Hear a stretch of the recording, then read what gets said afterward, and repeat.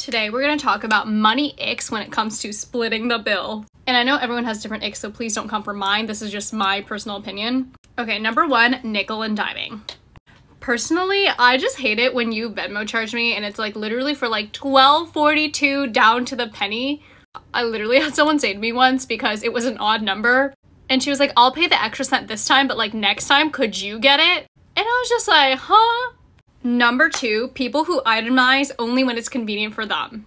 So I'm not somebody who ever orders a beverage or alcoholic drinks because I just don't enjoy it. But if my friend orders like one drink, I'll probably still split the bill 50-50. It's not that big a deal to me.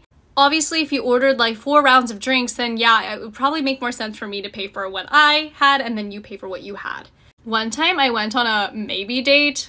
I don't even know if you could call it that, but I went to Gyukaku, which is this like Japanese barbecue place. And from the menu, I ordered one